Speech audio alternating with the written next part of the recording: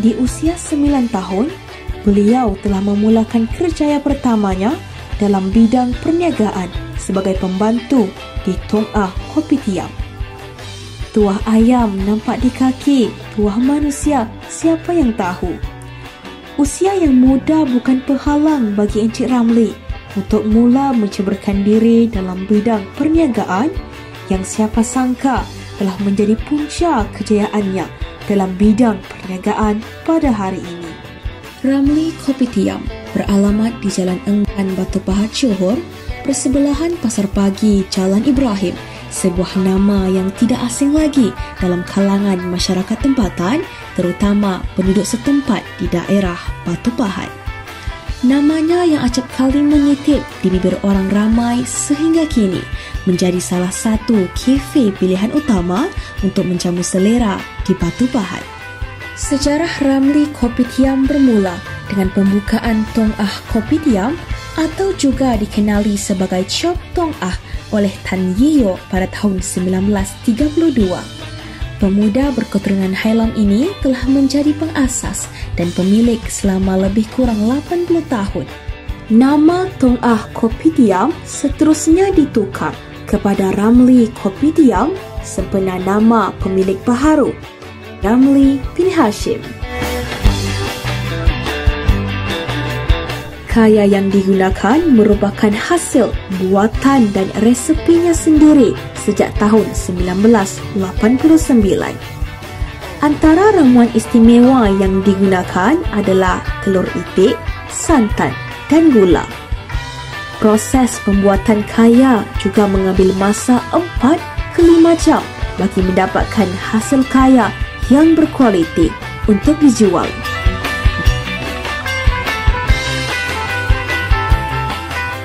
Antara menu yang sering menjadi hidangan wajib para pelanggan di Ramli Kopitiam ialah roti bakar. Keunikan roti bakar Ramli Kopitiam terletak pada kaya yang digunakan. Bukan itu sahaja, kopi yang digunakan juga merupakan keluaran Ramli Kopitiam itu sendiri.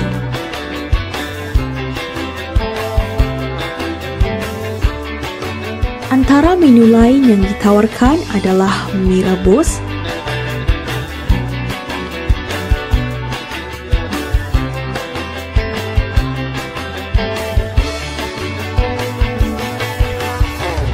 soto,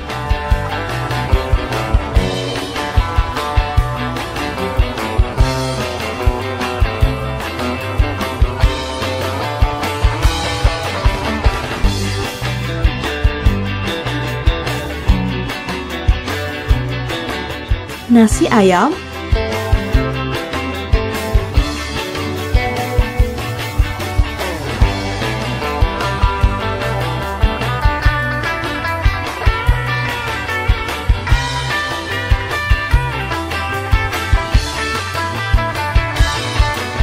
nasi lemak, sate,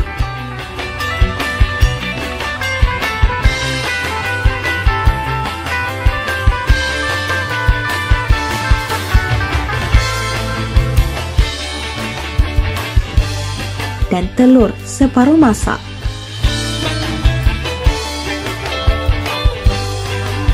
Antara detik istimewa Ramli Kopitiam ialah ketika duli yang amat mulia Sultan Ibrahim Ismail ibni almarhum Sultan Iskandar, Sultan Johor, yang telah berkenan mencebar duli ke Ramli Kopitiam sebagai lokasi pilihan baginda untuk bersantap. Ramli Kopitiam juga acap kali dikunjungi golongan ternama seperti ketua polis daerah dan selebriti tempatan.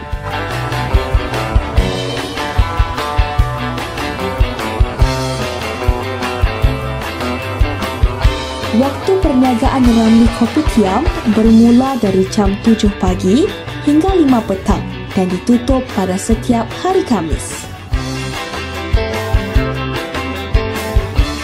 Maka tidak hairanlah jika Ramli Kopitiam sering menjadi pilihan orang ramai kerana variasi menu yang ditawarkan.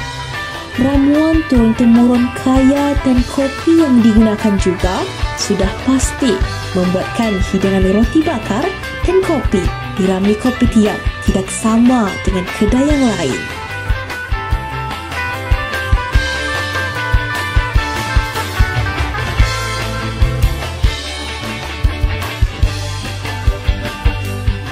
Satu hari tak minum tak kena. Gigit satu badan. Terbaik. Selamat pagi. Assalamualaikum. Nama saya Eddiesmile. Sekarang saya berada dekat Ramli Kopitiam berkaitan dengan pasar pagi Pahat. Dan semua boleh datang ke sini untuk menyambut mie rebus dia. Terus tengah masak macam biasa.